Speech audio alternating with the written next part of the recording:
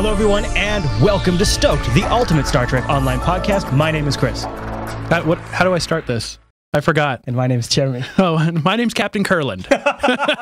Hey there, J-Man. Hi there. Welcome back to the show. Well, now, not like officially or anything. Right. I just happened to be in the neighborhood. Nice. You stopped by, twisted your arm, and you came by. And good morning, of course, to everybody in the jblive.tv chat room who's joining us this morning to play through the missions, chat with the devs. In fact, you're going to come back on later in the end of the episode and do an unofficial live community feedback with the chat room. I just stopped by, sat down in the studio, and everybody started asking questions. So Mav happened to be getting ready for community feedback. Yeah. And so we just kind of did like an impromptu Q&A with him leading some of the chat room and me answering the questions. And on top of that, Al will join us next for a chat with Al. We're going to talk about the new ships that are coming to the C-store, and boy, do those things look powerful. And he's going to give us the details on that. But of course, it's also my final review of Boldly They Rode, the last featured episode, and coming up in Tactical View. You like it? My thoughts on that. Oh, yeah. Yeah? Yeah. Oh, I made all the rewards. You did you really? All of them? Yeah. Yeah. Yeah. I talk about the rewards in the review. I really thought they were really cool. I really like the, what is it, Shard of Infinite Possibilities or something? Shard of Possibilities. Shard of Possibilities. Yeah, I think that was great. I hope it's not too OP. Well, we'll find out, of course. Because, and the great thing is, J-Man, is people can always write us stoked at jupiterbroadcasting.com if they have concerns. So how you doing? I'm great. Yeah? Yeah. And, like I said, I'm just kind of in town visiting relatives. So I do want to say, I don't want you to get any grief over this from the other podcasters out there, like I'm playing favorites. If I visit the studio where you guys do your shows, I'll pop in as well. I do happen to be lucky since you don't live, your home up in Washington isn't too far away. Right. Exactly. That is kind of an advantage. Kind of why you started work with me in the first place. Right. Now, before we get into the rest of the show, I want to give a mention and a big thank you to everybody who's using the affiliate links over at Jupiter Broadcasting. You guys are now earning me as much as an advertiser would on this network, and that is a huge relief for us at this point. Here's how you can take advantage of it. If you go over to jupiterbroadcasting.com and scroll all the way down to the very bottom of the page, you will find links down there for Amazon US, UK, Newegg, ThinkGeek, Best Buy, Mint.com, Audible.com, which I love, and the new Chrome extension, thanks to some awesome dudes in our chat room. If you grab that Chrome extension, it'll automatically tag your shopping session at any one of those other sites for you. So you don't even have to use our links. It just automatically tags it, and we get a small percentage of your purchase. Doesn't cost you anything more, and you can help out Jupiter Broadcasting by getting yourself. So wait, I have a question. Shoot. I left Jupiter Broadcasting, and now you're making money? Yeah, I know, right? See, you're bad, man. You're bad. Now you jump. You see? Why do you think I can afford it now? Because you're not paying me? Yeah, exactly. All right, well, I've got a lot of show to get into, so let's jump into Tactical View.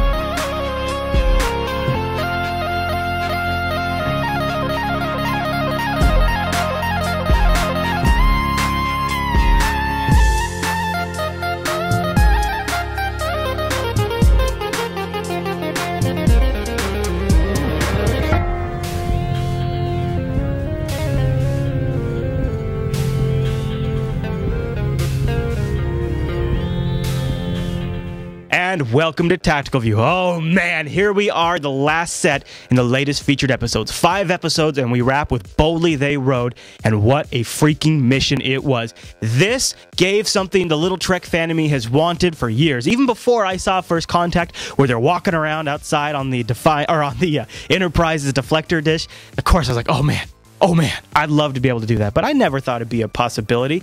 Boy, did this mission deliver, and it delivered way beyond my expectations. The external scenes of Deep Space Nine were truly some of the best work I've ever seen done in this game. It was extremely well detailed, it was immersive, and it exceeded everything that I expected. I would love to see that used, something like that in the future. I've always wanted to do that as a Star Trek fan. I am a huge fan of all of the models and ships in this game and in the series, and to be able to walk around like that, oh man, did that feel rewarding. And then to keep the suit. You get to keep the EV suit, which I guess is technically a Cardassian suit. If you look closely on the little box that's in the airlock of the Jem'Hadar ship, it's a Cardassian box. So I guess you're technically now walking around in Cardassian EV suits. Moving on from there, I thought going out into space was a very great, epic, rewarding battle to wrap it all up on. It also gave us a shot to see a hero moment of the Enterprise F, where there's that whole Captain, there's a ship entering the system, and the Enterprise F warps in, and you get to see a brief glimpse of what seems to be maybe one of the most epic new original bridges that's been brought to the game. Can't wait to get my hands on that, but I think we'll have to wait for the C-store bundle. And we also got to meet the new Enterprise F captain. Now, some people in the IRC chat room were a little underwhelmed with him, but I think that's just because they were just laying the groundwork, and hopefully we'll see more background details about him in a future mission or in a future event or something like that. Going on from there, I really enjoyed the rewards. I love the idea of the Shard of Possibilities. Now, that's a limited time reward, so you're going to need to pick that up. I don't know exactly when it ends. I didn't check on that, but you're going to need to pick it up fairly soon. Otherwise, down the road, you're going to see people walk around with this cool ability that you don't have. It equips as a device, and you fire it off, and you get basically 2 clones of yourself. Now, it does have a 10-minute cooldown, and I think it only lasts for about 30 seconds, so use that very wisely. I also thought that the end shield piece is a great final piece to complete the Jemadar space set. Now, I wonder if there's some balancing issues at this point, but we'll see how those shake out over the next few days once they get a chance to look at those. Ending the mission on the social map was a great way to let me see what all of my other friends were doing and sort of have a huzzah moment. And after building for 5 episodes towards this rather epic finale, to end it all with my buddies and see them firing off their abilities, that was a really nice touch. I personally also found the destroyed Deep Space Nine really well done. There was this moment where there's this force field that got the top of the ceiling sealed off. Now, I try not to give many spoilers in these tactical reviews. I walk that line closely, but this is just such a great moment I have to talk about it. You go up to the panel, the force field drops, and it blows the Jemadar up out of Deep Space Nine. Taking advantage of the damaged station like that, that's a nice touch, and it's something that you don't normally get to do in Deep Space Nine. You have that great space walk around. The exterior of Deep Space Nine was fantastic. You have a really great battle at the end, and you also get a bunch of good things to do inside Deep Space Nine, which is sort of this home in Star Trek Online. I mean, we have Earth Space Dock, but Deep Space Nine is really where all the action happened in this entire series. And it's kind of made me relate to the whole area a little differently now. A ton of fun also when you're running around Deep Space Nine. There's extra little rewards you can do on the side. Like, I went and looted the weapon stock, and I got myself a little gun that I'll probably give to one of my boffs. So be sure when you run around the promenade that you pick up some of that stuff, because you never know what kind of goodies are in there. Overall, I'd say this is absolutely my favorite of the 5 missions. So much so that after the interview with Daniel Stahl last week, and he kind of said some things that made me think that perhaps Cryptic isn't seeing the return on investment that they want with these featured episodes. And I think we've kind of read between the lines, and we know that doing these featured episodes really puts Cryptic on sort of a blinder mode, and they really have to focus the entire team on cranking out this content. I wonder if a different approach, maybe only one mission, maybe once a month, maybe once every 2 months, isn't a better route to go. Because that exterior map is far beyond anything we have the capability as players to do in the Foundry. And it sets the bar, and it sort of pushes the Foundry squad, or the Foundry creators, further and further to create more and more creative maps, especially if some of these elements were added to the Foundry. That would really do it. And if it was a month cliffhanger, and I'm just thinking of this kind of on the spot, but if you had, say, a once-a-month mission, and it was only one mission, but it was just as amazing as this last one was, and it was a cliffhanger, you could have Foundry authors fill in the details and create the next part of that mission until the next one shipped. So it could be a really great way to seed content to the Foundry if at the same time they're getting access to those maps. It's something to possibly think about in a different perspective, since I'm not so positive we're going to see a featured episode for a really long time. Overall, though, I've really enjoyed reviewing all 5 of these, but this was absolutely my favorite. It'll go down as one of my favorite missions in Star Trek Online, just because it satisfied me so much as a Star Trek fan. Now, I have to kind of say this is the wrap-up of the Tactical Review segment, at least for a little while. We're going to bring back Foundry files and things like that, so we'll still be reviewing content. But for me personally, this is absolutely one of my favorite highlights of the game for a long time, and it was a great way to wrap up this 5-arc storyline. All right, well, that's all I got for Tactical View. It's time to move on.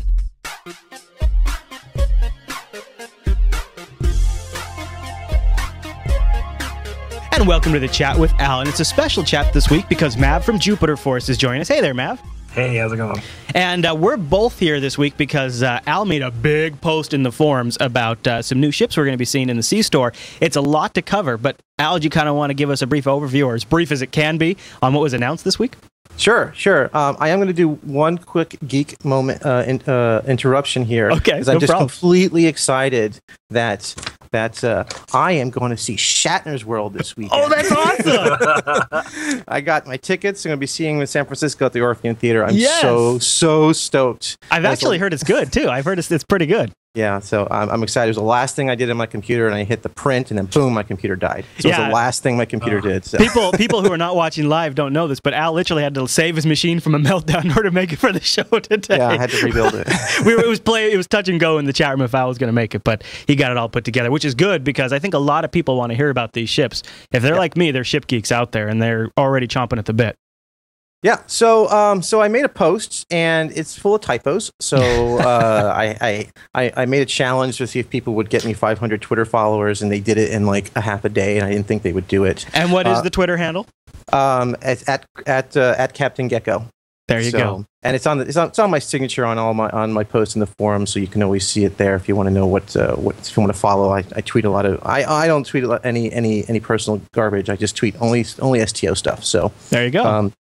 Good. I usually putting good information there, what I'm working on and such. But so I had to rush and put this post together really quick because I didn't think they would do it so fast. And so there are some typos. But if you go into the forums, and I think Christy said you're going to put a link to the show notes on there, I'm going to try to update it this weekend to make sure that it's accurate. Okay. But basically, we are releasing the new advanced versions of the Odyssey and the Bortasqu, which is it's now called the Bortasqu, Q-U apostrophe, Klingon, you know. Mm-hmm. And there will be 3 versions. There'll be an engineering, science, and tactical SKU of the Odyssey, and an engineering, science, and tactical SKU of the Bortasqu. Each one comes with its own console and special console, and the consoles can be shared across all the different variants of the advanced flagships, right? And no other ship.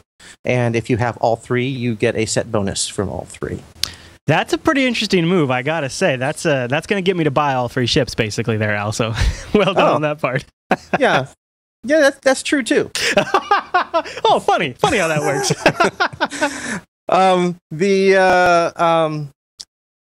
The stats on the ships are very similar to the non-advanced version that we gave away during the anniversary event. Excuse me, I keep turning my head looking at the stats over here. Oh, it's no problem. You got it. So they are, as far as hit points are the same, the weapon slots are the same, the device slotting are the same, the hull strength, the warp turn rate, right? The turn rate's the same? Turn rate's the same, impulse modifier, shield modifier, all of that is the same. What is different is the bridge officer seating is different. So the advanced versions convert the ensign slot into an ensign universal slot. So there are 2 universal slots on these ships, an ensign universal and a lieutenant commander universal. I think I typoed on the post on the Bortasqu and said lieutenant universal, which is I'm not sure. Maybe I updated that already. Okay. But it is lieutenant commander universal and ensign universal on all of those ships.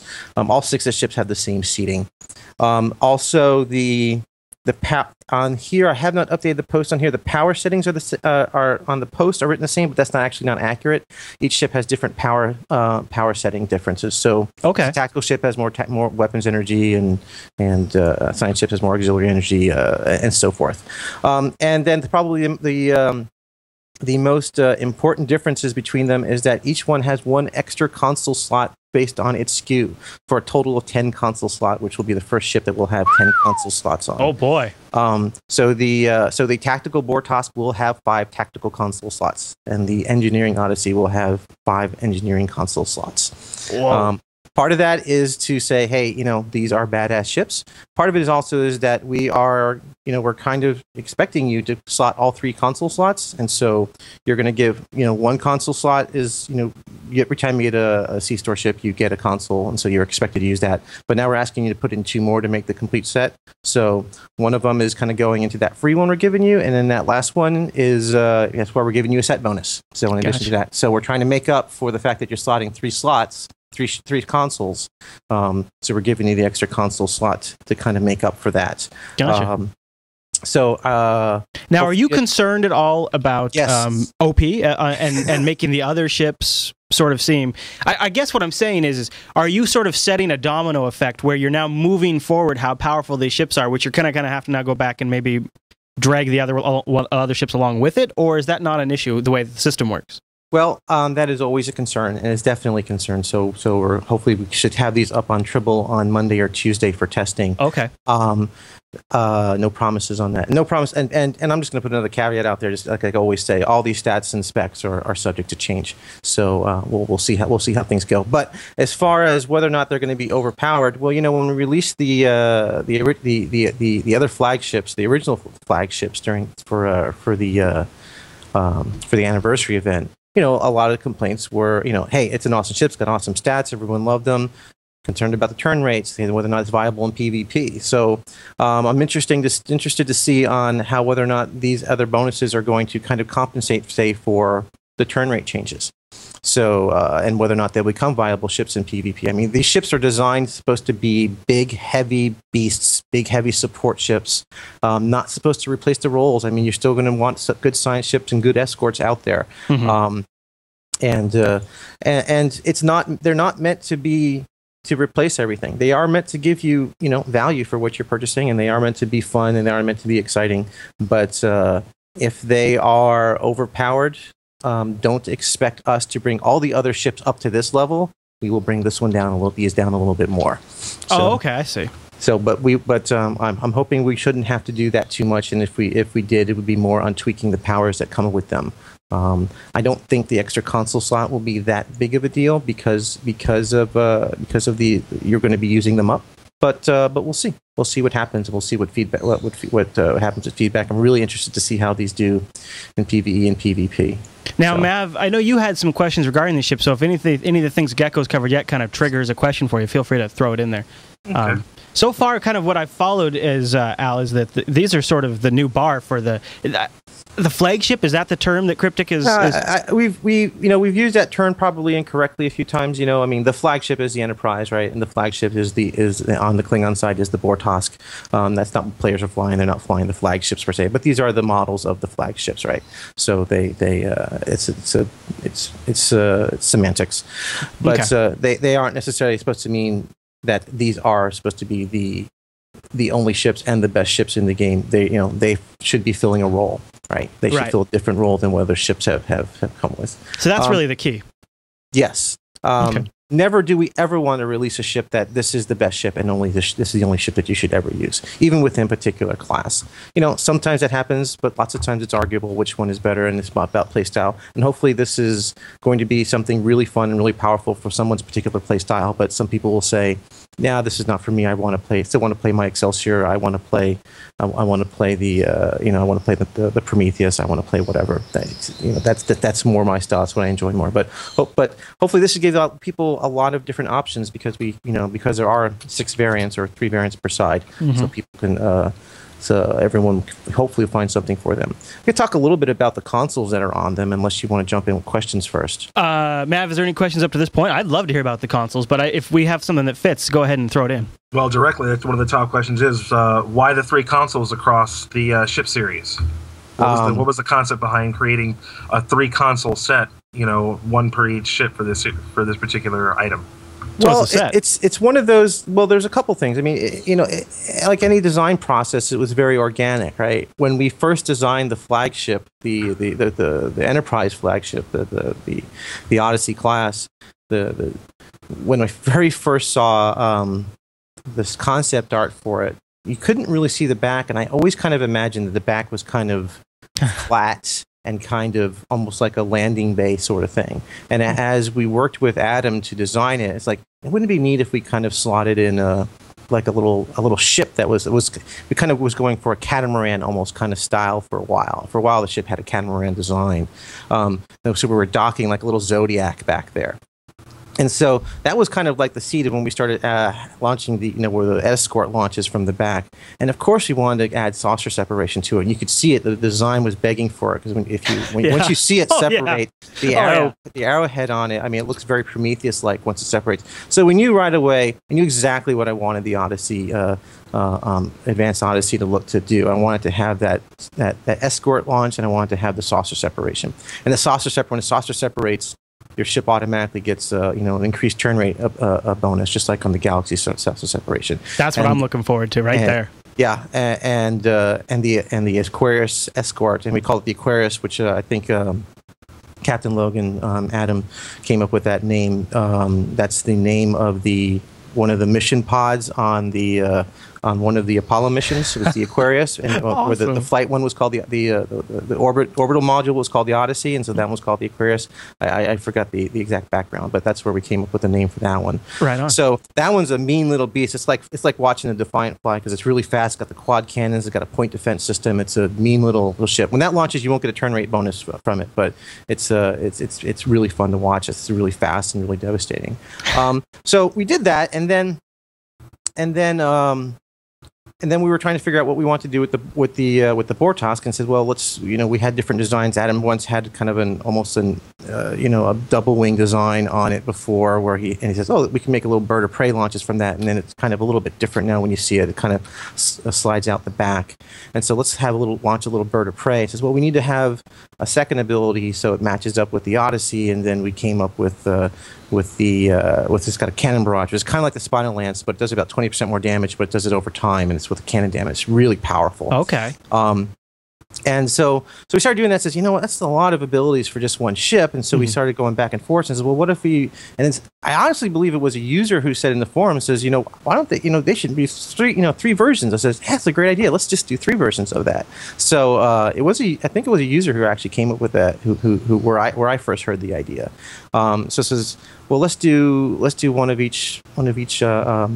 It kind of scratches that collector's itch too, because then I want to get one of each. Yeah, and so there's some of that, right? Make sure the collectors don't want to get different ones. So that allowed us to say, okay, we can just make 3 different ships, put one of the abilities on each, and we came up with a couple other abilities for them, and so that also satisfied the idea as to someone who they're complaining that I don't like the Odyssey stats because it doesn't have enough tactical spaces in it. They're saying that people are saying, why isn't the Odyssey? They didn't like it that it was science heavy, even though that I'll still stand by it. I think that was the best design for what the Federation's flagship would be more about exploration. So we gave them an opportunity to have a little bit more of a tactical version, a little bit more of a standard cruiser version, and so that allowed us to kind of let people choose which one they wanted to fly on. And so I was really happy with that, and then the rest of the design just kind of came organically from that.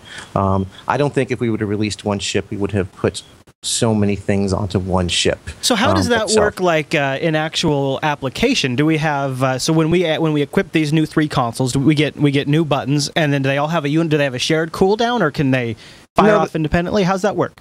There's no shared cooldown, although you cannot launch both the Saucer and the Escort at the same time. When you launch one, the other one gets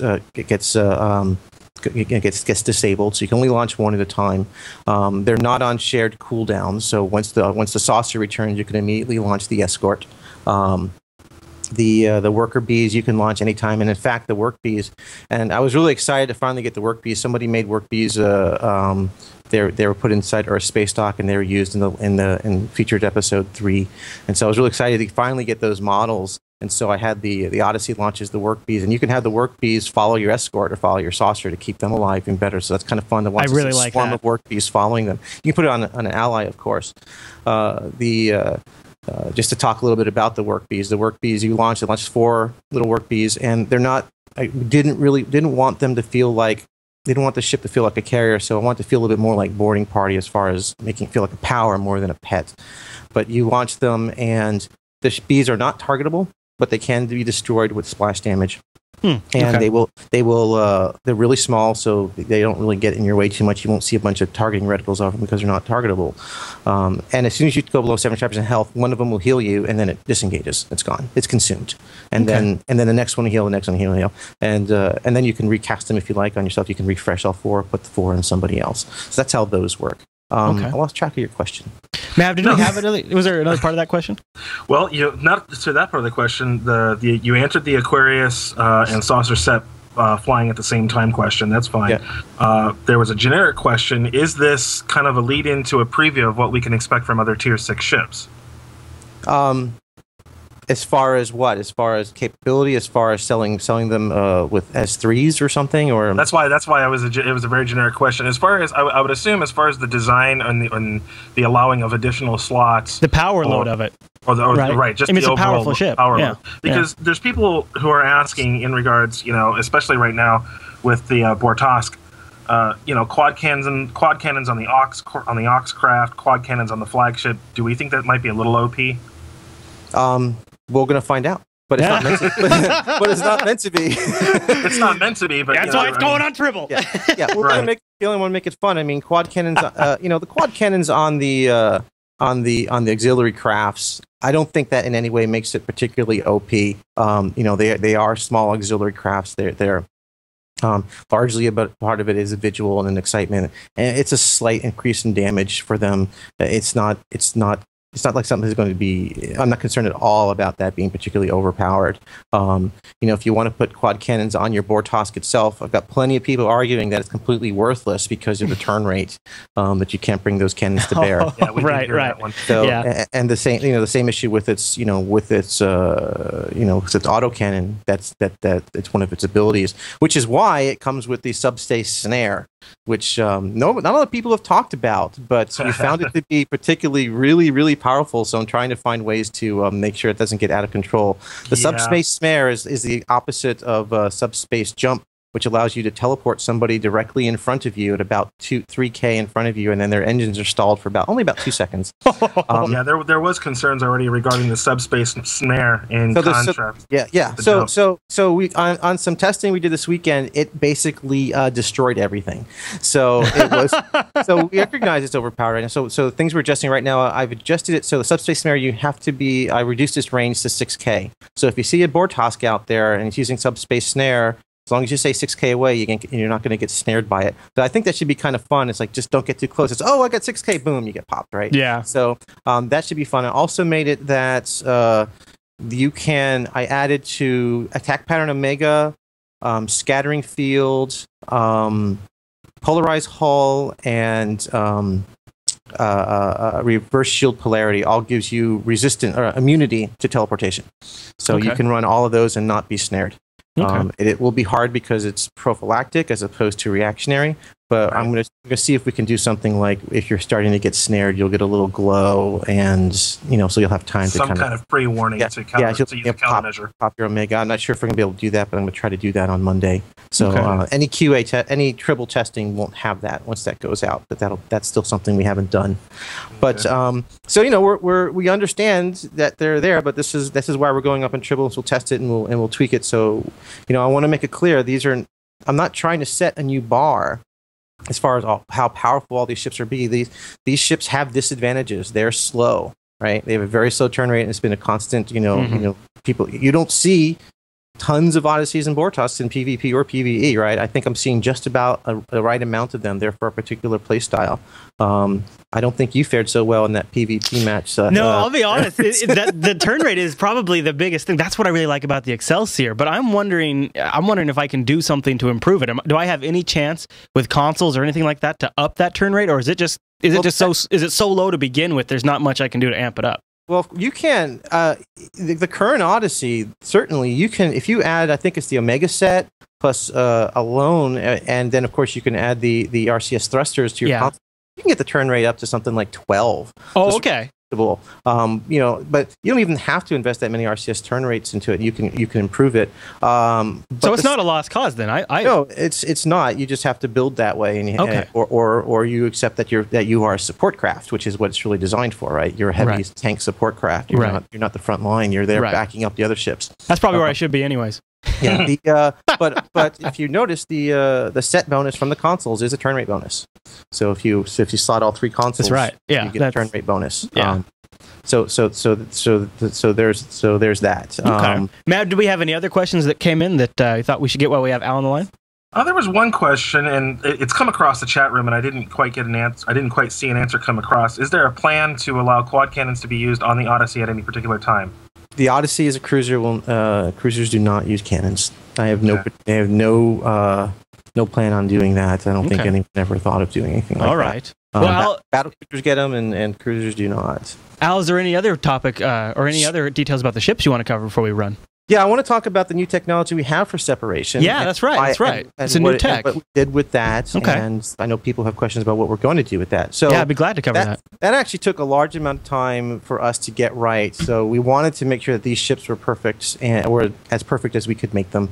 And one of the concerns and complaints people have had is they don't like having to stop their ship when they saucer separate or go into multi-vector assault mode, and also when they redock, that the redocking ship doesn't match their actual ship, and that's because in the old versions that's actually just an effect that's coming in and it has no idea what your console is. So we spent a lot of time, Adam, Captain Logan, our ship artist, myself, our effects artist, and our animator, really redesigned the way these things work, and so now you can actually separate while moving and turning and banking. I mean, the problem would happen before is that you would if you were moving and you summoned the saucer, then boop, the saucer would appear behind you as opposed to launching this way. Right. And if you were pitching when you do it, boop, it would appear here as opposed to here like that. So we invested a lot of time in that, and so now you can actually move and pitch and bank while separating. If you pitch really high, the math doesn't exactly work, and it comes out a little bit off, but it's fine. It looks awesome now, and when it reconnects, it looks exactly like your ship. So everybody's going to ask to have it on the old ships that have saucer sep now. Is that possible? It will be possible. We want to see how these play out. We want to see what before we go and redo whatever. We've got the Galaxy saucer sep. We've got the multi-vector. We've got the Dakir. Mm-hmm. I've mentioned before we're adding the saucer sep to the Dreadnought as well.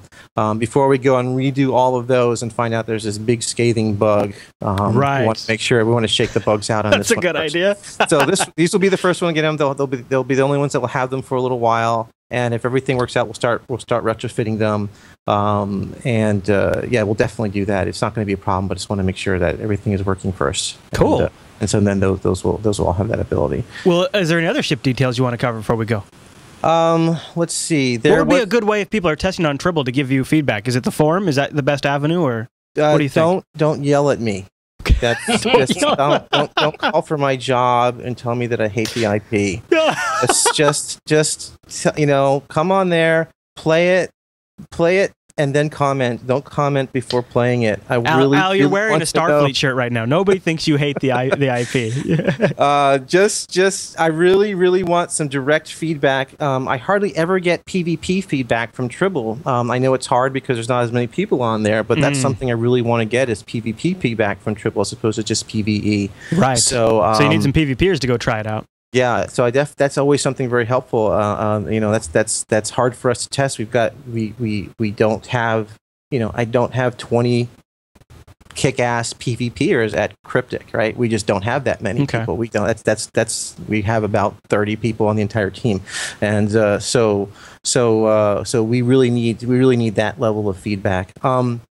Question people have asked whether or not they're going to be able to fly the saucer or the bird of prey or the Aquarius, like MVAM. You're not going to do that. I did not want to take that away from the MVAM for two reasons. One is that's the shtick for that thing.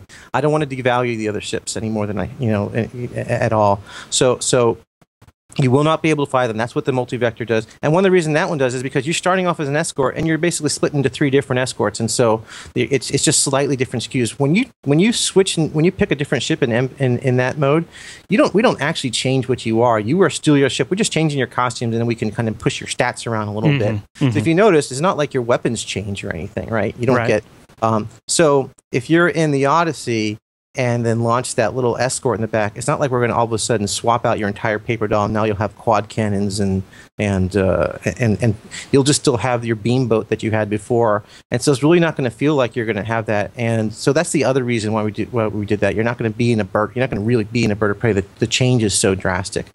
So for the reasons not trying to take away from the MVAM and not want and trying to not reveal the smoke and mirrors that's happening when you separate. You're not going to be able to do that. Nor is that going to be a free ship that you'll get as a separate thing. We may release those ships later on as just additional ships that you can attain somehow. I don't know when and where. They're not ready. They're not playable. They're not set up as playable at this time. But they will not be playable in any form when we first release these. So I know that's been a question that's come up. Yeah, I've seen that come up a couple times.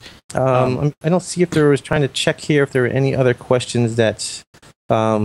I did originally say 80% efficiency on cloaking on the Bortasqu, and that is a typo. Jeremy's mentioned a couple times. It's only 96%. It's actually 96%. There was a question that came across, and this is in regards to the new bridge, and I just saw an additional question that comes with it. So I have three quick questions, and then I have nothing else for you.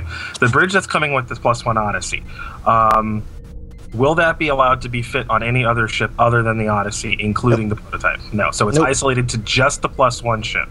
Yep, yes, it'll be on that ship. It's a gorgeous bridge. It's actually a double level bridge. Ooh. So it comes as a default, but it's not a skin that can be moved to other ships, such as the Galaxy, and it's not moddable. Correct. It is the default. You can put any of your other bridges on it if you'd like to go back to some of the other bridges. So it is a default bridge. It's only on the it only works on there. It's absolutely gorgeous. It's just a bridge. It's not an entire ship interior. Okay. I think people are going to be blown away. It was made by Adam, our ship artist. He really wanted to do some interior work, and so he did that, and he did the Bortasqu one as well. Right on. Can't wait to get my hands on that. Well, first thing I got to do is get over to Tribble. Now that bridge probably won't be on Tribble, will it? No, I think it should be. Okay, good. I'm not. You're not sure? sure? should be. Okay. But if it's not immediately, it will be there within a day or so. So one last ship question, Al, that's coming out of the chat room, and it's a totally different topic, but somebody at Cryptic mentioned that there might be a Galaxy ship pack soon. Is there any details you can share on that, or is that too soon? Yeah, we're thinking about we're always trying different things, right? And so it's kind of one of the reasons why I was working on the Dreadnought, doing saucer separation, making changes to those, all those powers. You can put the antimatter spread works on. When you have the antimatter spread from the Tier 4 Galaxy, C-store Galaxy, that works on the saucer when you separate the retrofit Galaxy, and so we kind of want all those to work all together, and so we're looking at doing something special with that, but I don't really have any specific details. Looks like Salami Inferno in the chat room is saying that the bridge probably won't make it for Monday's Tribble. Okay, he's on there. Okay, great. Yeah. So that won't make it there, but okay. I'm not sure. I think there were some screenshots released of it. I don't know. Yeah, there have been. Yeah. Well, and also it was briefly shown in the featured episode. We saw a quick flash of it. Yeah. Yeah. That's right. And it looked great. Sure, got to play but me. So yeah. Well, you were busy fixing your machine for the show, so we appreciate that. I don't know if this new video card will be able to run the game. We'll see. Hopefully it'll hold up. I can actually do something. That's rough, man. That's rough. Well, Al, I think that covers everything. Yeah. Sure. Unless there's anything else, I'll try to update these stats and keep updating them. There will be a full dev blog post with even more details coming out early next week.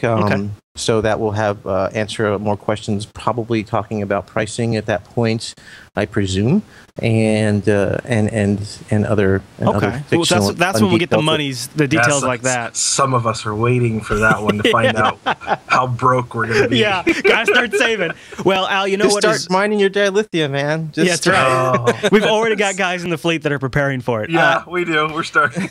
Al, I think Mav and I, we can keep our ear to the emails. If people are sending in questions to STOked@JupiterBroadcasting.com, if I see a bunch of them, I might sort of surmise and send them your way to kind of see what people are talking about. And maybe in the future, we'll get you on and do another chat about some more details if questions come up and stuff like that. Does that sound good to you? Yeah, it sounds great to me. If I have my way and everything works out, we're trying to release a new ship every month. So, right on. So we'll see. We've already got other things in the pipeline working. And ship slots, Chris. Yeah. That's not a commitment. I'm just going to say that again. It's just a hope, though, right? Yeah, but we've got a whole bunch of stuff lined up, and so I'm happy to come on and talk about each one as they come out. So that means it's time for Chris to invest in ship slots. That's what that means. Yeah. I'm totally filled up. So time to clean up your inventory and open up some ship slots. Yeah, I could kick a few ships out, but I just hate to see him go. All right, Al. Well, thanks for coming on and chatting with these details. I'm super excited to see it, and I encourage everybody to go out on Tribble, try this thing out, and give Al your gentle feedback. Right? Thank you. Yes, thank you. We'll take the tech feedback and then give it to Al in a nice little package. Yeah. I'll just read the summaries. Okay. Okay. All right, Al. Well, thanks for coming on, and let's move on to the next segment.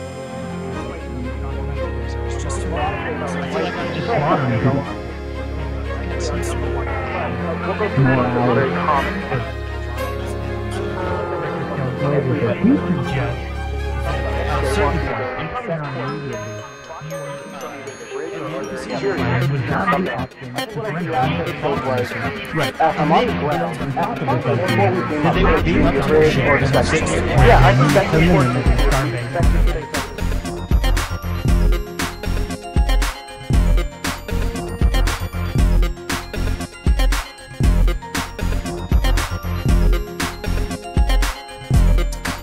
Excuse me. Here is an entertaining bug that just came up recently as a result of the STFs from yesterday. What is with the Borg ships starting to tilt drunkenly on their axis? And we do have some screenshots that we're going to be sending into the studio here shortly. But we were sitting. They were straight, and then all of a sudden they would tilt towards you and then tilt back, like if they're in a rocking chair. And we're like, what in the world is going on with these? Oh, I have no idea. For a minute, we thought honestly, they were going to start rolling like dice all over us, or some kind of new attack maneuver or something. Oh, then that must be something from Neverwinter. You know, D&D has dice, so it was really entertaining. It was like, look, it's staring at you, and it was easy to tell who had hate because all of a sudden he would lean towards you and then lean towards somebody else. Well, it might be actually power specific then. There might be, because actually Borgs have no turning radius. All of their weapons and powers should be 360, so that they don't have to turn necessarily. They just kind of do a kind of an ambient turn while they fly around in space. Somebody's saying it's happened in Karat too. So yeah, I just saw that scroll across, and the invisible torpedo. They're all the same critters. So. Yeah. Gecko's asking which ship. It's cubes, right? Yes, it is the Borg cubes. Is it tactical cubes or main cubes or just regular cubes? Irish, if you're in channel, what was it? Was it both cube? It was TAC cube only, or was Richter it both? scale says that the spheres are doing it as well. Oh, the spheres doing it as well. Well, they're round, so it's a little harder to tell, but that's a good idea. But still, they've got that equatorial glow, so that you can tell if they tilt. Got it. Okay, so all Borg are starting to do that. Or mostly it's the cubes and spheres. Okay. Do you want to get this? Well, somebody asked briefly, and you mentioned offhandedly about the invisible torpedoes. Yes. In STFs, that is something that's being worked into. The issue itself is that effects in our games have different priorities, and torpedoes are set to the highest priority, especially the ones that can be targeted. But the problem is that there are many other effects that are also set to the highest priority, and if too many of those get on your screen at one time, they start to disappear, and it seems to be, I don't know the engine well enough to say exactly how it determines, but it seems to be a little bit arbitrary as to which ones disappear. So that's why some effects just aren't showing up, is we need to look at the ones that are actually potentially not as critical as they were originally assigned to be. Like maybe the Borg's beam weapons or something could be turned down to a lower priority so that their torpedoes are always seen. That's what the fix is going to have to be eventually, but the trouble there is that it's very hard internally to test a battle with 12 Borg and 5 players, and actually see all the powers going off and everything to see all the interactions. It's not impossible. It just takes a lot of internal time and coordination, to get it going. This one I've heard a couple of times recently within the last week. Fire at Will seems to be a never miss attack. Is that working as intended? For the moment, yes. The problem with Fire at Will is that it is a very complicated return effect type power. You're not actually shooting the enemy. I mean, technically it looks like that, but what's actually going on is that the effects are being played from the enemy to you. It's a response sort of thing. And because that's the case, it has led to some limitations. It's even harder to do miss animations, which are, our effects artist, nobody really knows how he did the magic that he did recently that made us able to miss with weapons in space. It's a really cool addition to the game. But there's something about the way that Fire at Will is built that those types of animations, the same magic that he used to get that working, doesn't work with Fire at Will. So for the time being, yes, it can't miss. Now, I don't know if its accuracy should actually be 100%, or if it should be like the old way, where when your beam actually, it displays as connecting, but it can still be a miss. So that's something that just needs more review. I'm not sure if it's intended to be a 100% accuracy. Hulk, we are aware right now, and so is Cryptic, that there is an issue with shield distribution officers and the new Jem'Hadar shields. They are already well aware of the problem. And but we'll get to it as soon as we can. Yeah, Cryptic, they knew it was broadcast, and they've known about that since almost, I'd say, within 10 minutes of the episode being released, that is an issue. So they are aware of it right now. Yeah, we're aware of it. So enjoy it for now, but it's not going to be there forever.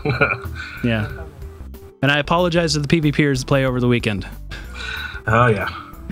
There have been some issues with demo recording. And unfortunately, the developer that created that tool has moved on to a different project. Oh. So it's getting only the bare minimum of support. And some of the inner workings of it, not everybody knows how to make them work. It's all the same code base, so somebody could probably sit down and learn. You know what? That's a good question, because I'm starting to dive into the Foundry. Are they looking at adding any more Foundry assets anytime soon? Salami might be better able to answer this, but as I understand it, we're not really looking at adding assets or features or functionality to the Foundry until we see what the next code branch brings to us. Okay. Because we're going to have to be doing a lot of adaptation to that. There's been a lot of internal new things added to the Foundry in that new code branch, and we're going to have to adapt to it. With the code branching, is that what they're looking at to like wrap into like maybe say season 6? Yeah, it's most likely that code branching is typically what marks our seasons. Our seasons are typically also marked by large systems updates, things like the DOF system and such. So the release of the Foundry, things like that. So not so much content. How's your crafting design going? That was another good question. Still under review. I am a huge crafter, and I can't wait to see some changes. I'm personally really excited, really anxious to get working on that. Have you heard anything about fleet-based, either fleet-based events, fleet star bases, or anything? The best I can say right now is that it's in design discussion. Okay, and so it's still being talked about. Oh yeah, in very real terms. Okay, just like the crafting revamp is in very real terms. It's a question of when it's going to happen and what it exactly is going to look like when it comes out is very much in the air right now, which is why we're not releasing any information. Here's a question. Here's a question from the chat room that I'll read, and it says, "J-Man, is there any power you've seen in other games or areas, or maybe in a Star Trek show that you'd like to see brought over to the game?" Well, okay, I'll blow my load here. One of my favorite things about Star Wars: The Old Republic is their social integration, and of my favorite things that they had is a party bomb, where you throw down this AOE explosion and everybody starts dancing. Yes, I'm aware. And I may shamelessly steal that from them and put it on the GPL store. Gecko wants the Picard maneuver. Which is, technically we already have the two portions of the Picard maneuver. We have subspace jump and we have the Nova decoy. So really it's just a matter of getting those working together in the right manner to get the Picard maneuver. Projection of the image. Right. Yeah. It's been a common subject of conversation that fleet actions are not where we want them to be, and they need another look. When and how that happens, I can't really comment on. Okay, well, at least they're still being talked about. The fact that it's not just something sitting on an index card, sitting in a filing cabinet, that there's actually... I'll tell you quite honestly that Jack Emmert, our CEO, loves fleet actions and hates fleet actions. So that's one of the reasons it's a common subject of conversation, because he loves going into them and he loves the potential that they have, but actually the experience of doing them is not up to snuff. Oh, Targ breeding. I don't even know if that's officially been designed yet, but Gecko wants to get that in. I'll just say our schedule is tight. I bet. Yeah. So, a lot of folks like to come in on the weekends because not only do they get to get their work out of the way and you get it caught up on deadlines, but you get time to make things like party bombs. So like a lot of the additions that have been done to the DOF system are because Heretic is so devoted to it. He comes in on the weekends and adds new features and new assignments and things like that. And actually we just we recently hired a new guy into the systems team whose last name is Rowe, so we've been calling him Ensign Rowe. And he loves the DOF system as well, and he's been churning out new assignments like crazy. He's 100 times better at it than I am. I'm the last assignments that I really made. I made a couple chains for the expansion that came out this last week. But the real ones the first ones I made were the holiday ones, and they were just terrible. They were bad slotting, and it was not good. Ensign Rowe has a definite affinity for the DOF system, which is great for anybody that enjoys that. The way that consoles basically work is like a Mark II green is the same as a Mark III white. A Mark II blue is the same as a Mark III green. Basically, adding a level of rarity to it adds a mark.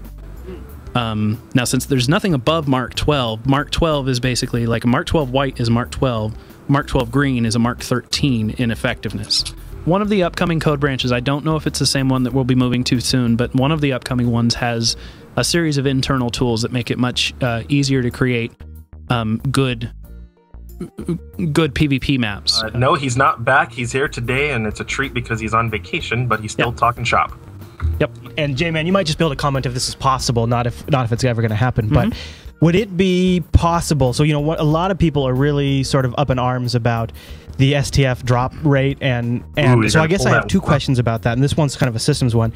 Is that drop rate like split among all the players on the team? So if it's like a 0.5 chance of drop. No, I was actually going to save this because we were supposed to have Gozer on, but I can comment on this a little bit. The reward tables that are set up for the STFs is basically every single player on the team has their own separate roles. And right now, because we have the chance box, there's 3 separate roles that you get. The first table is like the kind of standard loot that everybody knows about. I don't know exactly what's on that table, but that's the one that doesn't include the rare tech drops and things like that. Right. Okay. Then there's a second table that is mostly empty, and then has a few really cool rewards. Yeah. And that's where you get the prototype tech drops from and things like that. And then there's a third table that is almost completely empty except the gold box. And I think the silver box as well. Have you heard that there's a bug in the STS where players get kicked from the team? Yeah, we actually just put a fix to Tribble. It might be live by now, but it should have addressed that. Yeah. Okay. Yeah, we talked. Yeah, this is one of the reasons why we were hoping to get Gozer on so we can clear all the air on the confusion if there was any. Yeah. But I guess again, technical problems kept us from getting to him. Okay, Chris wants to kick me out of the studio so he can do his intro.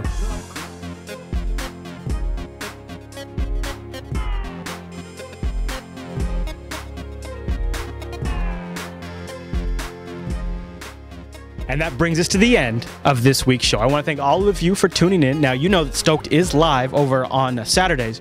We're going back to the 11 a.m. time slot now that the featured episodes are done. And I encourage you to join us over at jblive.tv Saturdays at 11. You can rock out in our cool chat room. We've often got devs in there. We've got a bunch of enthusiasts in there, fleet people in there. It's just a great experience for the entire community, and you get to chat in there while you play along. So thanks to everybody who joined me over at jblive.tv. And of course, a big thanks to Mav for coming on this week and chatting with Al, and thanks to Al and Jeremy for coming on and chatting with stuff. I hope you enjoyed the whole featured set, and of course, I want to hear your feedback, so email me, stoked@jupiterbroadcasting.com. You can also find me on Twitter. I'm twitter.com/ChrisLAS, or if you use a bunch of other social networks, Google Plus is one of my favorites. You can find all of my links over at bit.ly/Chris Fisher. All right, everyone. Well, thanks again for tuning in this week's episode of Stoked, and I'll see you right back here next week.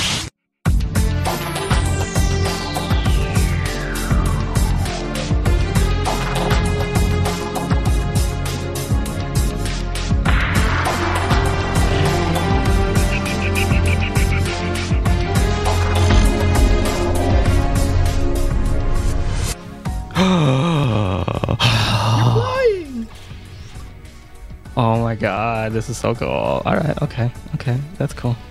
That's cool. I'm not freaking out. Fly!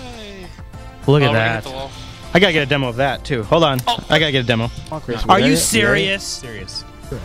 Alright. EV Super Border Prey, let's do it. Oh, snaps!